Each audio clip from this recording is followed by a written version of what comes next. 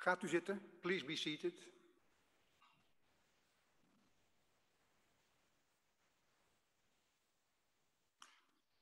Ik open deze openbare vergadering van het College van Decanen met het uitspreken van het votum. Onze hulp is in de naam des Heren die hemel en aarde gemaakt heeft. Hartelijk welkom allemaal. Het is de tweede keer dat ik nu zoiets voorzit waarbij er weer mensen aanwezig zijn. Dat doet mij deugd. Vol is het nog niet, dat mag nog niet. Vanaf maandag wel, heb ik begrepen, maar nu nog niet. Fijn dat u er bent bij deze plechtige gelegenheid waarbij mijn collega Hans Koster zijn leeropdracht aanvaardt met het uitspreken van een oratie.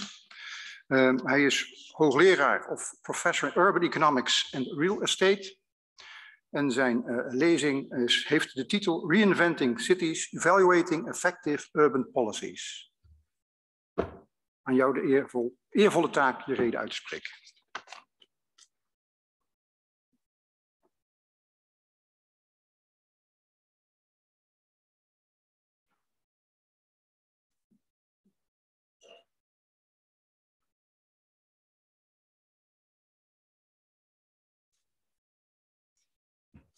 Dear Rector Magnificus, ladies and gentlemen. Cities are a very old phenomenon and, argued by many, one of the greatest human inventions. The first cities arose in the fertile lands of the delta of the river Euphrates, in what is now known as Iraq.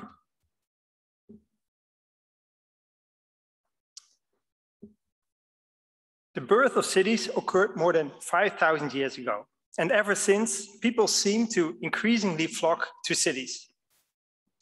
A few years ago, mankind reached a new milestone, as more than 50% of the people lived in cities. By 2050, this is expected to increase to 2/3 of the world's population. Hence, the future of mankind is an urban one. Most of the action in terms of urban growth and development is in Africa. Cities like Lagos, Dar es Salaam, and Kinshasa already have more than 10 million inhabitants, but still grow with more than 4% a year. This means that each day an astonishing number of 1,200 people arrive in these cities to plan to make a living in these places. The historian Ben Wilson shows in the recent book Metropolis that throughout the centuries, different cities have thrived. While in 2000 before Christ, Babylon was the largest city, it was Rome around the beginning of the Common Era. Nowadays, Tokyo is the largest megalopolis with about 14 million inhabitants. Where some cities thrive, others decline. The example of Detroit is well known.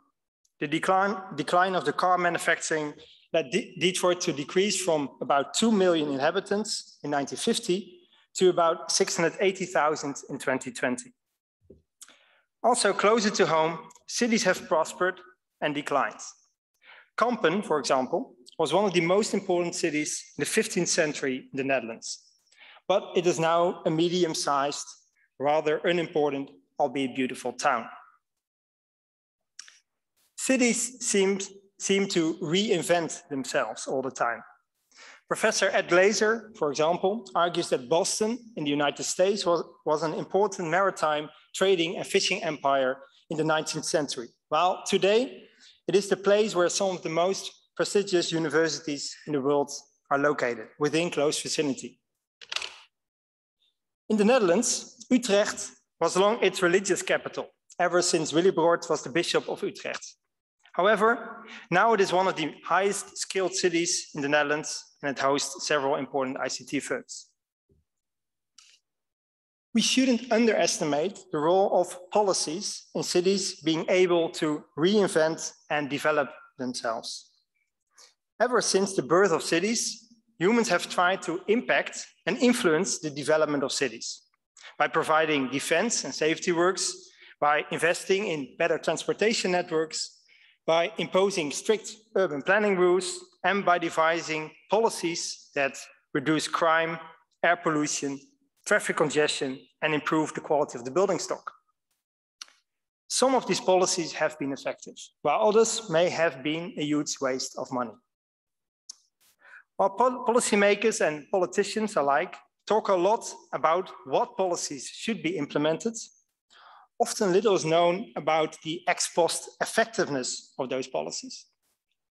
This is worrisome because when we would know what really works, more effective policies could be devised to make cities better places to live. To put it differently, we should not only talk about the design of new policies, but also about how policies in the past played out. To illustrate my point, If you type in policy design in Google, you obtain 5.6 billion hits. While if you type in policy evaluation, you get only 612 million, which is just over 10%.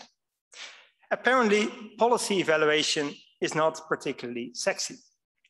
Well, academics in general and urban economists in particular do not necessarily aim to be sexy anyway, which may be the reason why the field of urban economics is particularly concerned with policy evaluation. I think for at least two reasons.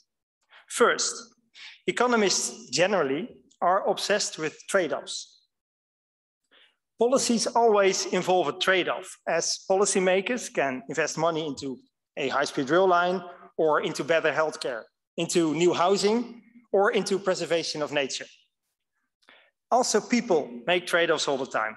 For example, they can live in a small, expensive house in Amsterdam and have a short commute, or live in a large and cheaper home in Steenwijk or Didam, and have a harder time to find a suitable job nearby.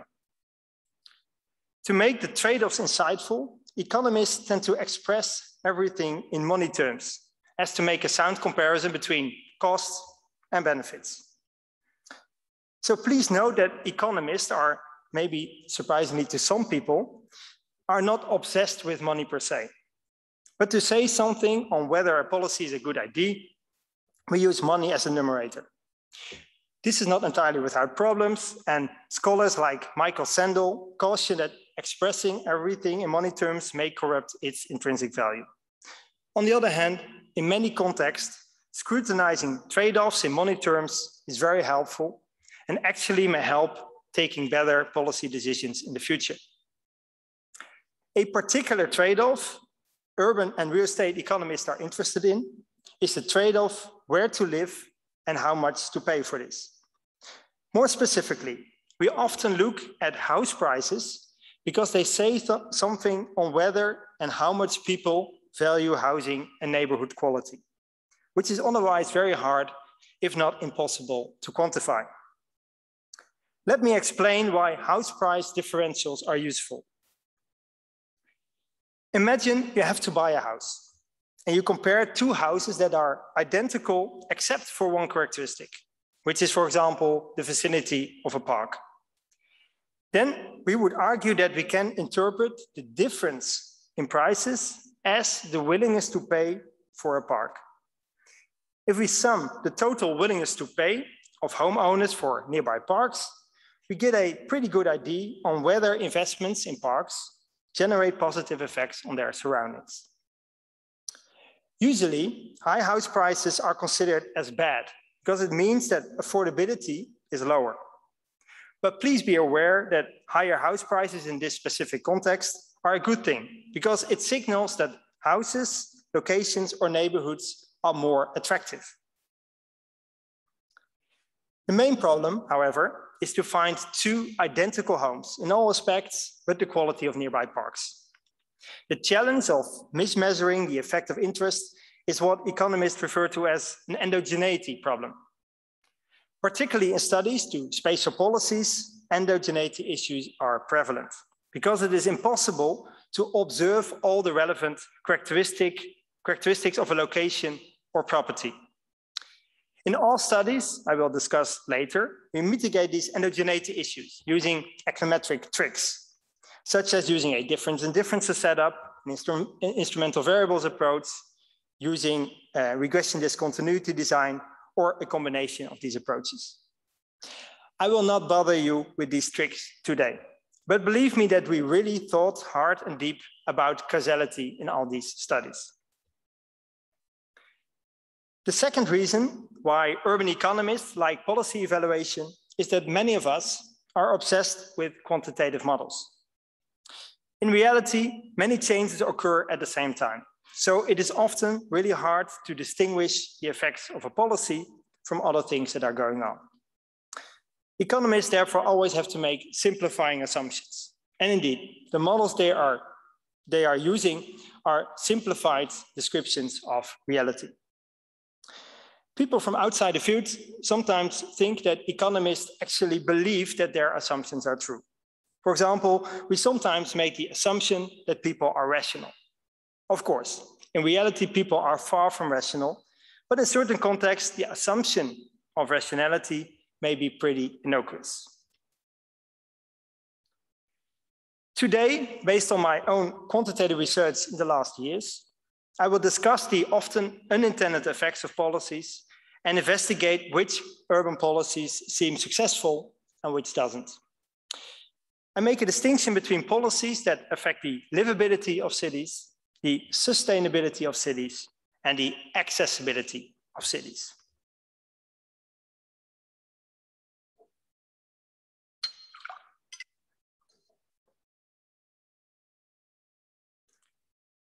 But first, let's set a step back and think about a minute why cities exist in the first place, as it is quite a miracle that humans have such a strong tendency to concentrate. It is not that there is too little space on Earth. For example, Gao and O'Neill estimate in their 2020 study that the total amount of urban land is just below 1% of the global land availability. Sure, many areas are not very suitable to live.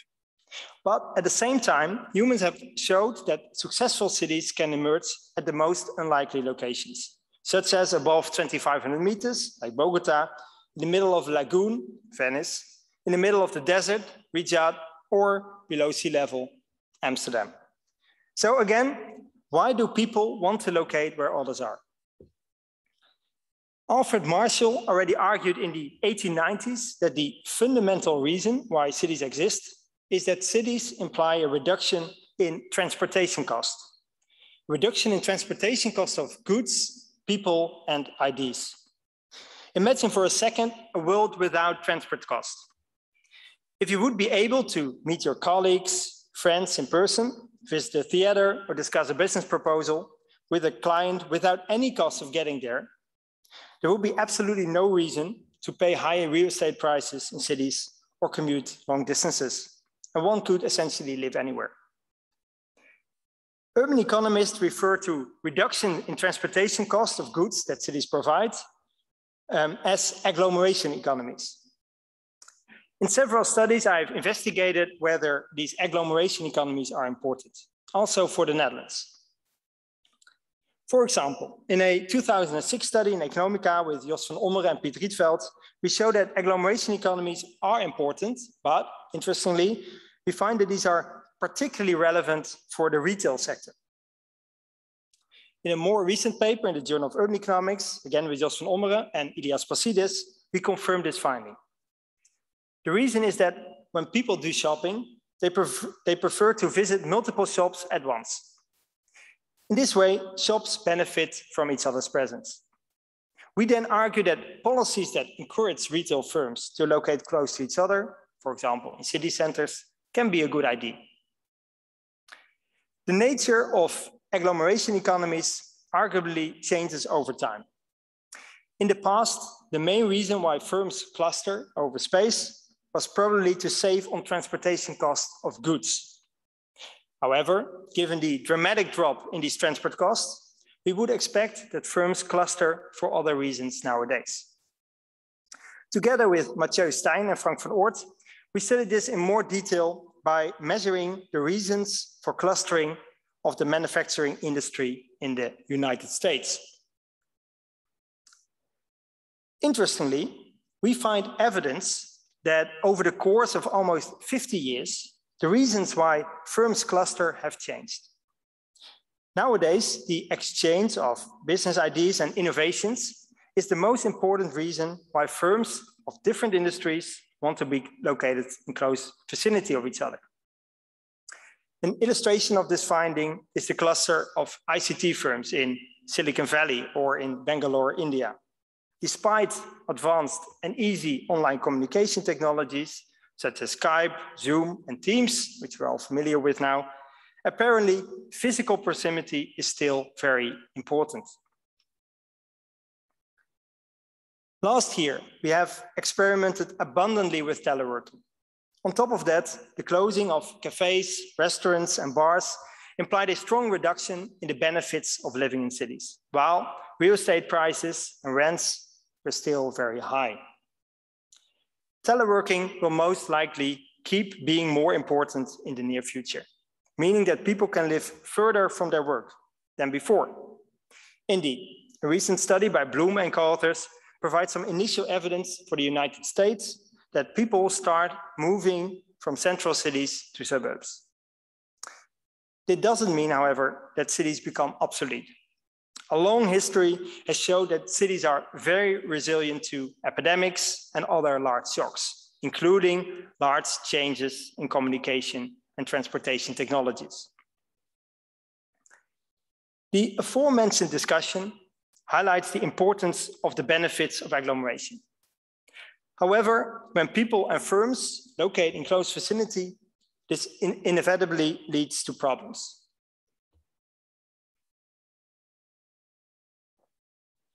A high concentration of people often implies that many cars, leading to traffic congestion, air pollution, and environmental degradation.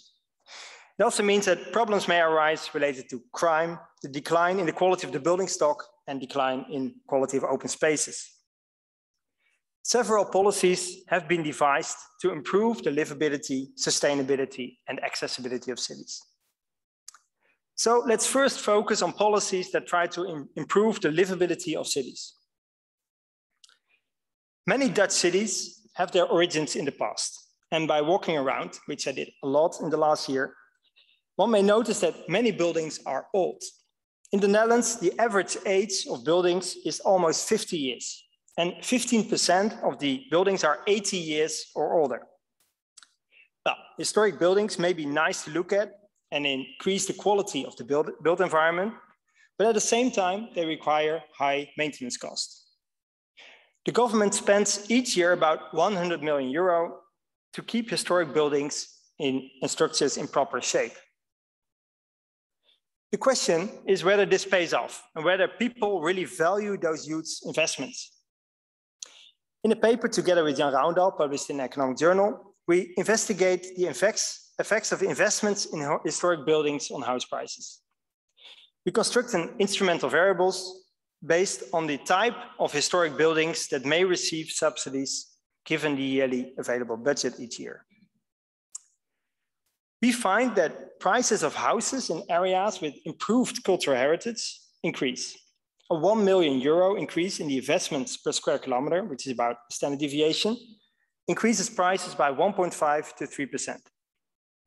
If we then sum all the price increases around targeted objects, we find that the investments in cultural heritage generate substantial benefits that exceed the initial subsidies by a factor 2 to 4. In other words, subsidies to preserve and sustain cultural heritage seem like a good idea. However, protection of cultural heritage is not only beneficial. It also has its downsides. The main cost is that when historic buildings cannot be teared down, this also means that no new and often taller buildings are allowed to be constructed, neither on the site itself nor in the immediate surroundings. The strong restrictions on supply mean that housing, offices, and retail become more expensive. For example, the historic city center of Amsterdam looks absolutely stunning. But it also means that we cannot construct tall apartment buildings there to improve housing affordability. In a study together with Gerard Derricks on London, we aim to get more insight in this effect by making use of a somewhat dubious quasi-experiment. It's bombing during the Blitz in World War II. Using precise data on where bombs fell, we show that these bombings are essentially random over space. We show that current buildings are substantially lower and older in areas that were not much bombed. Because the density in heavily bombed areas is considerably higher, this also means that the potential for agglomeration economies in areas like the Docklands is stronger. By setting up a general equilibrium model, we calculate that the increase in density due to bombing implies a gain in overall productivity of 10%. This may seem like a very cynical paper, as it shows that bombing of a city yields positive effects. However, that shouldn't be the takeaway of this paper. What the study shows is that the unintended effects of cultural heritage preservation can be large, at least for London, where land prices are towering and agglomeration economies are paramount. The government does not only invest in historic buildings, but also in buildings in deprived neighborhoods.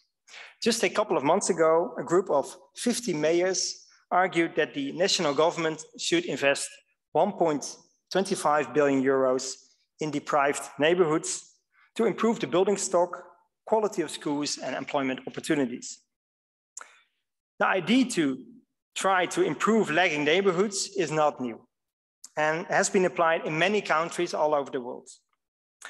Economists are often critical towards the so-called place-based policies because they argue one should help people rather than places.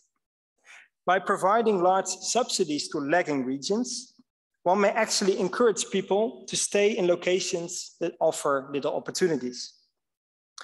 Furthermore, because rich and poor are not perfectly segregated, place-based policies may actually also mean that people are helped that do not need it. Still, when public money may lead to a virtuous cycle, or how economists would refer to it as positive externalities, place-based policies may be preferred over people-based policies. In a paper studying these positive externalities, together with Jos van Ommeren, published in Review of Economic Statistics, we evaluate the so-called krachtwijken or vogelaarwijken policy, which was a policy that invested about 1 billion euro in the 83 most deprived neighborhoods between 2007 and 2012 in the Netherlands. The lion's share of this money was meant to improve the quality of the public housing stock. We look at house price changes of surrounding properties and compare neighborhoods that are just selected with neighborhoods that are just not selected. We find that owner-occupied house prices have increased by about 3.5%, indicating that these neighborhoods have become more attractive. In other words, we find evidence that if you invest in one house, this has positive spillovers for surrounding houses. We also made sure to check that public housing rents didn't increase. So low-income households in public housing didn't only benefit from better housing for a similar rent, but also experienced an increase in neighborhood quality. We further made a calculation to compare the total benefits to the surrounding houses to the investments. Unfortunately, the total benefits exceed the costs by a factor 1 to 4. Of course, improving the quality of the building stock in deprived neighborhoods is not a panacea to solve the issue of social deprivation and inequality. But for everyone to live in appropriate housing in decent neighborhoods seemed like a good start. Another recent development that potentially influences the livability of cities is that of short-term rental platforms. One of the most well-known examples of such a platform is Airbnb. Although COVID-19 meant that traveling was hardly possible, we are probably going back to a situation where tourists will flood places like Venice, Amsterdam, and New York. And the demand for tourist accommodation will be as high as before. These cities struggle with the issue that houses are used by tourists rather than by residents, supposedly leading to higher house prices and rents. Some cities already have taken measures and implemented regulations that forbid or limit possibilities to put properties on Airbnb. We measure the effects of Airbnb on the housing market in a paper in the Journal of Urban Economics with Jos van Ommeren and Nicolas Volkhausen for Los Angeles. The interesting thing here is that some municipalities in the Los Angeles area limit Airbnb to just 30 days a year, while others did not take any measures. In the first step, we indeed show that these policies are effective, as the number of listings reduced by about 30% after implementation of this 30-day limit.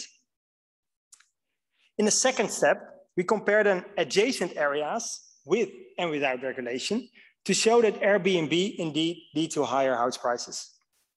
However, the overall effect is quite small. For example, for the whole of LA County, Airbnb just meant a 3.5% increase in overall property values. However, for some areas with high listings rates, such as Venice Beach or Hollywood, price and rent increases can be much more substantial. The lesson we learned from this exercise is that Airbnb has effects on the housing market, but only for very particular locations, close to tourist hotspots. In other words, only a very few neighborhoods in Amsterdam are substantially affected by Airbnb. Moreover, I wonder whether forbidding Airbnb altogether is the most effective way forward, as it is very costly to enforce the policy. By contrast, I would prefer to increase the tourist tax for short-term rentals substantially, which is much easier to arrange. In this way, the society benefits from Airbnb through higher tax revenues, but only at locations on which Airbnb is the most profitable, short-term rentals will occur.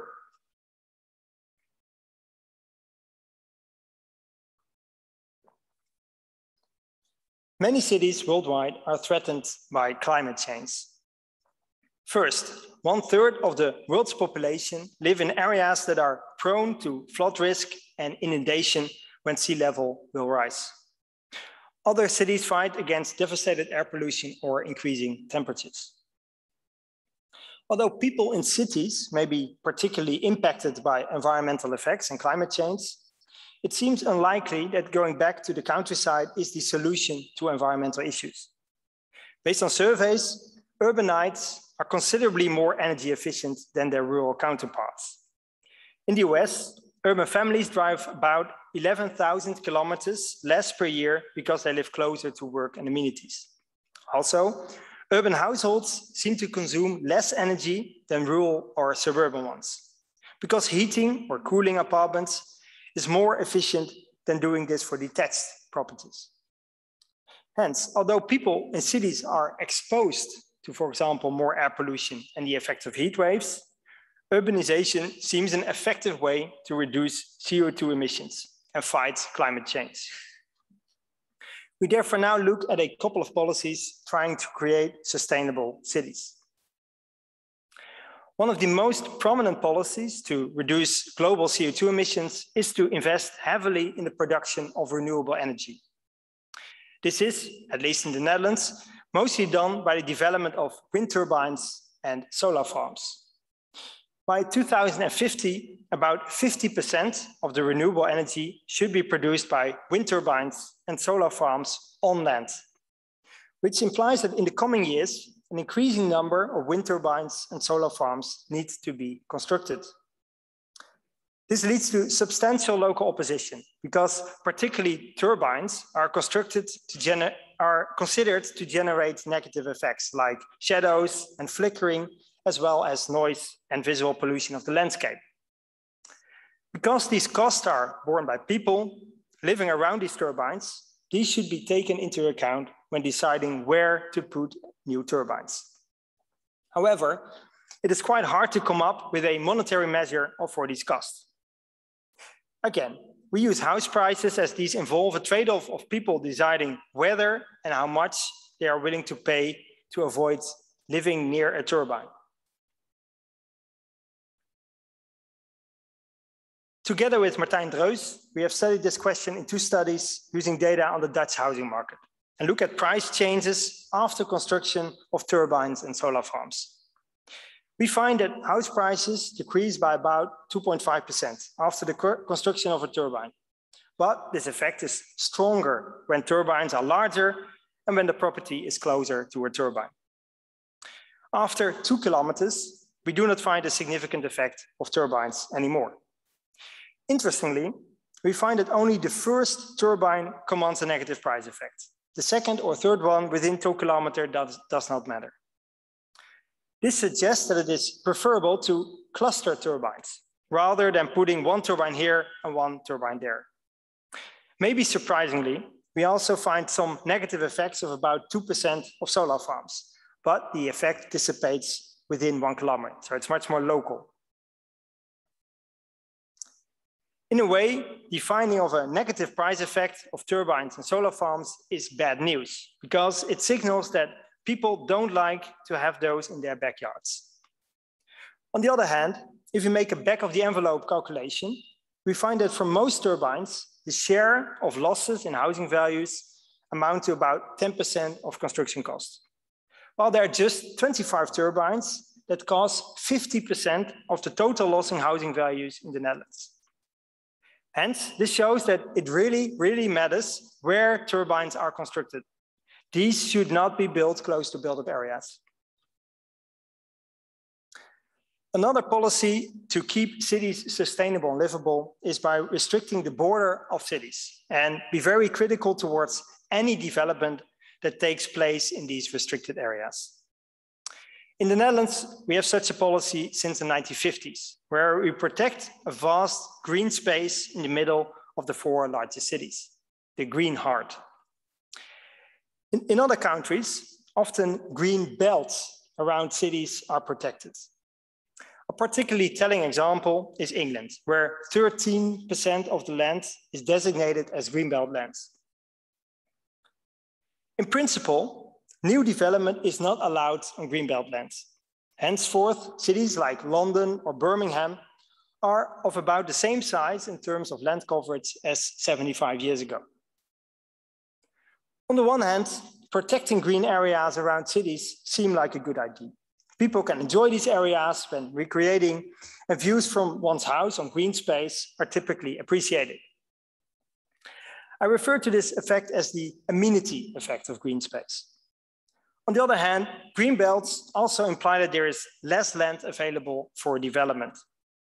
This means that there may be excess demand, implying high house prices throughout the city that is restricted by a green belt. I refer to the latter effect as a supply effect. In a recent study, I set up a generic linear model to be able to verify the trade-off between these two effects. I actually find that the amenity effect is about the same size as the supply effect. Whether green belts increase or decrease welfare depends on how easy it is to build houses in higher densities in the city. To put it differently, it is fine to have a green belt or a green heart, but then it must be relatively easy to build taller apartment buildings in the city.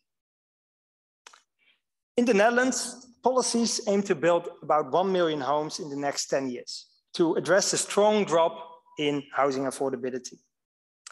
There are now ongoing discussions on whether these properties should be developed within the city limits or whether they should be greenfield development outside the city. There is then definitely room to apply the before mentioned model to the green heart in the Netherlands. This is relevant as the amenity effect as well as the housing supply elasticity are likely different than for England. By the way, I also investigated whether green belts lead to lower air pollution, as they could be seen as green lungs of a city. Unfortunately, I do not find that green belts imply a reduction in pollution in areas close to green belts.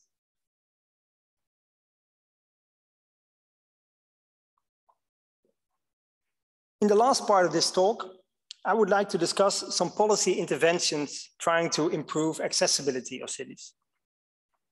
The way in which we travel has changed dramatically in the last 100 to 150 years.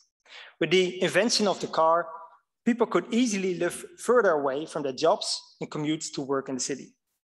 Cooley and Turnbull show that the commuting distance has increased from about 3.5 kilometers in 1900 to 15 kilometers 100 years later. At the same time, the speed of traveling also has more than doubled. Before COVID, Dutch people spent on average more than a week per year on their way to work. During COVID, we have seen that this dipped, but slowly roads and trains become more congested again. In a recent paper with Francis Ostermeyer, Victor Newson, and Jos van Ommeren, we use an instrumental variables approach to test the impact of car ownership on population density, using worldwide data on 232 cities from all over the world. We find that cities with a higher share of car owners are much more spread out.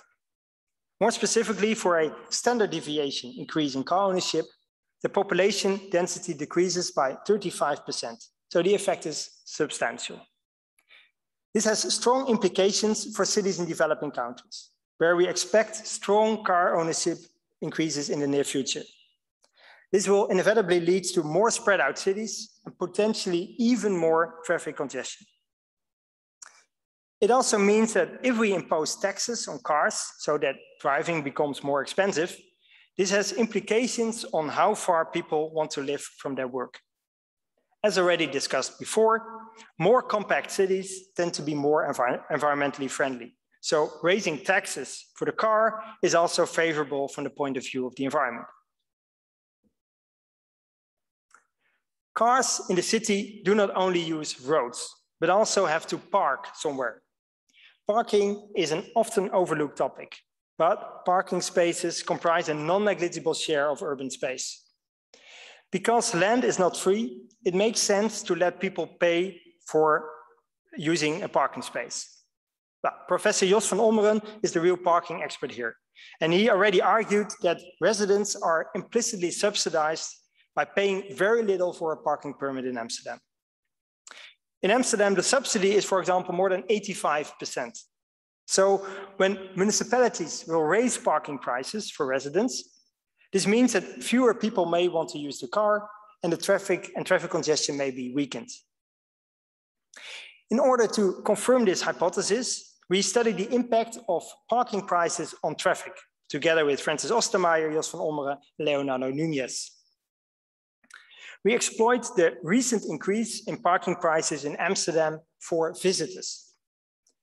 Prices have increased by 60%, and Amsterdam charges now the highest price for visitors in the world. We find that parking demand decreased by about 17%. Interestingly, the increased parking prices also have led to a decrease in traffic of 2 to 3%. This may seem small, but note that most of the traffic is by residents and employees who park off street at their workplaces. What we learn from this is that parking prices are a second best policy to reduce traffic externalities in city. Particularly in historic cities like Amsterdam, Utrecht, and The Hague, where it is very expensive to provide wider roads and parking spaces, increasing substantially the cost of parking for residents and workers seem like a welfare increasing policy. So far, I mostly talked about policies that have an impact on within city traffic. However, also the cost of long distance travel have been reduced dramatically in the last decades. This is mostly because of airplanes. As we know, airplanes are very quick, but not very sustainable, to say the least. Probably the only sustainable alternative on medium distances, up to 800 kilometers, are high-speed trains that run over 250 kilometers an hour. In the last 2 decades, we have seen a surge in the construction of high-speed rail lines. For example, in Europe, in 2000, there were just less than 3,000 kilometers of high-speed rail. But in 2017, this increased to more than 9,000 kilometers. The developments in China are even more staggering. In just 13 years, China created an efficient high-speed rail network of over 35,000 kilometers, essentially linking all major cities in China. The first proper high-speed rail line was opened in Japan in 1964 between Tokyo and Osaka. Japan's Shinkansen network is now over 3,000 kilometers and is known as one of the most successful and efficient high-speed rail networks in the world. To pick Japan to study the long-term effects of high-speed rail on the spatial distribution of employment therefore seems to make sense. In a first paper, together with Jacques Thies and Taka Tabuchi, we studied the effects of being connected to the network, to the high-speed rail network, for what we refer to as intermediate places. These places are not main cities that were the reason to construct a Shinkansen line in the first place, like Tokyo or Osaka. Using a theoretical model, we argue that these intermediate places may benefit from the better connection because of lower transportation costs for people. But at the same time, they may lose because of more intense competition. Let me illustrate this with an example from the Netherlands. The HZL Zuid, connected Amsterdam and Breda and on to Antwerp and Brussels. Breda is a rather small city with a population of about 180,000. On the one hand, Breda could have benefited from the high-speed rail line because it is now cheaper to transport people and services to Amsterdam. On the other hand, before the connection, firms may have had a headquarters in Amsterdam and, say, a regional headquarters in Breda. Now it may be cheaper to close down the regional headquarters in Breda and just transport people from Amsterdam to Breda. If the latter effect dominates, Breda may actually be worse off due to the high-speed rail line connection. Back to Japan. We use about 60 years of data at the municipality level on employment and the opening of Shinkansen stations to show that in between places indeed lose from a connection, from a station. The loss in local employment is quite sizable and up to 30%. In a follow-up paper, we study the general equilibrium effects of the development of the Shinkansen network. We gather data on firm relations, commuting, employment, and population to show that larger cities have generally benefited from being linked to the Shinkansen network. Due to lower transportation costs of people, the Shinkansen has led Japan's economy to be about 5% more productive.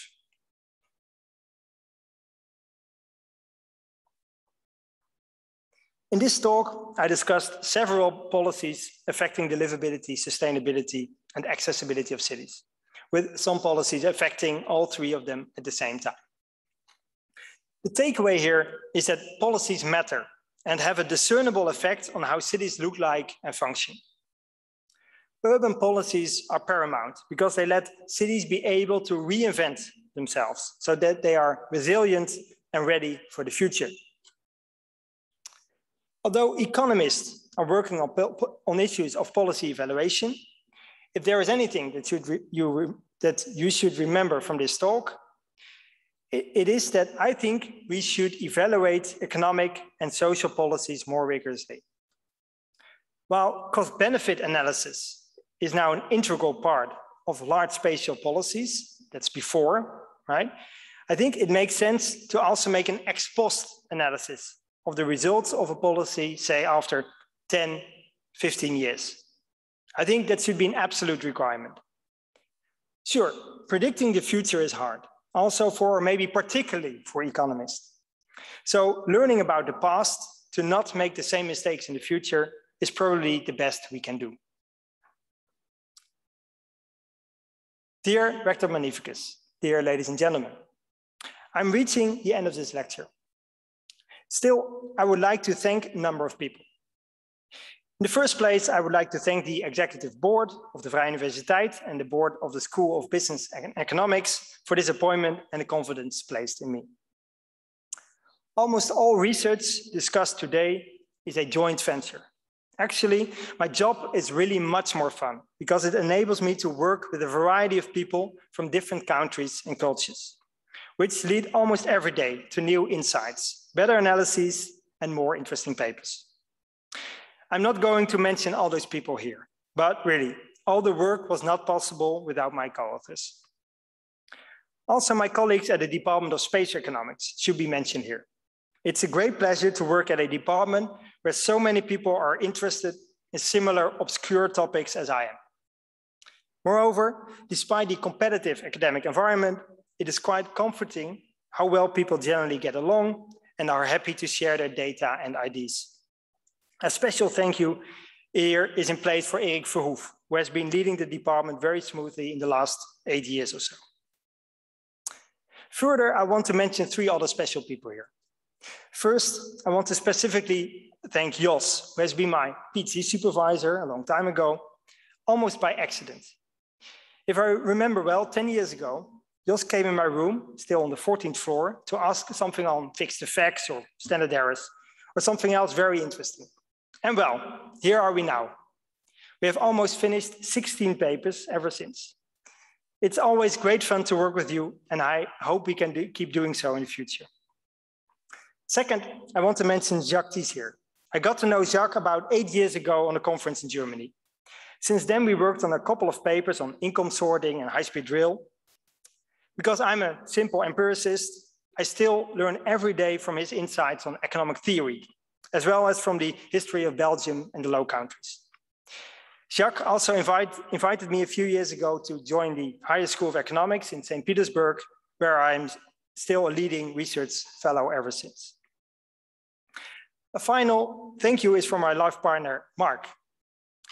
Usually this is a place and time where the speaker apologizes for working too many hours and being away too much. But this does not apply in my case. We have been home together for most of the last 2 years, where I noticed that I cannot compete with Mark in terms of working hours and dedication to work. Still, it is great to have someone who is happy to hear my boring stories about paper rejections, data, and econometric analysis. It's just absolutely astonishing how well we get along despite 2 years of COVID. And I'm very thankful for that. Ik heb gezegd.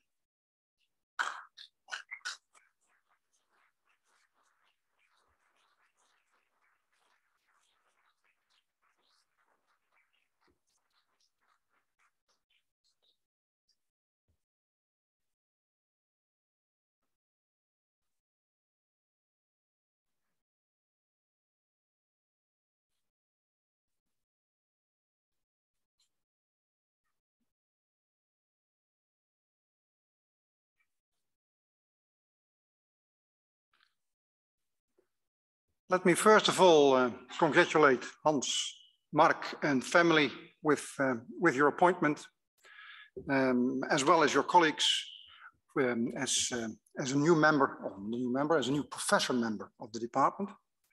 And also I would like to thank myself in a way, as the School of Business and Economics, that we have been able to keep you in our school, because you're a member of a very strong department. I think most of the people here might know that, but I just want to emphasize that as far as regional economics is concerned, and urban economics is part of that in a way, we are probably the strongest, I'm sure, have the strongest department in the Netherlands. And I think that's really a compliment.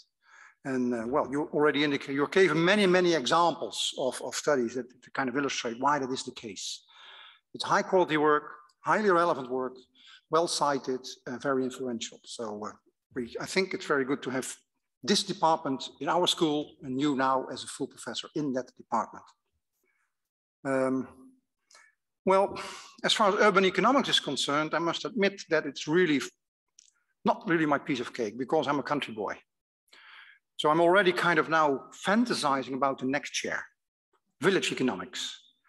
And I already see kind of someone standing here reinventing villages, evaluating the effectiveness of rural policy. So just your suggestion. So let me know when I can do something in that respect. Ik ga nu over weer tot het Nederlands en ik sluit deze zitting. Gekomen aan het einde van deze bijeenkomst nog een enkele mededeling. Ik verzoek u straks bij het verlaten van de zaal voorrang te verlenen aan diegenen die op de eerste rijen zijn gezeten, zodat zij direct achter de cortège de zaal kunnen verlaten. Opdat ik deze openbare vergadering van het College van Decanen kan sluiten met het uitspreken van de lofverheffing, verzoek ik u allen te gaan staan.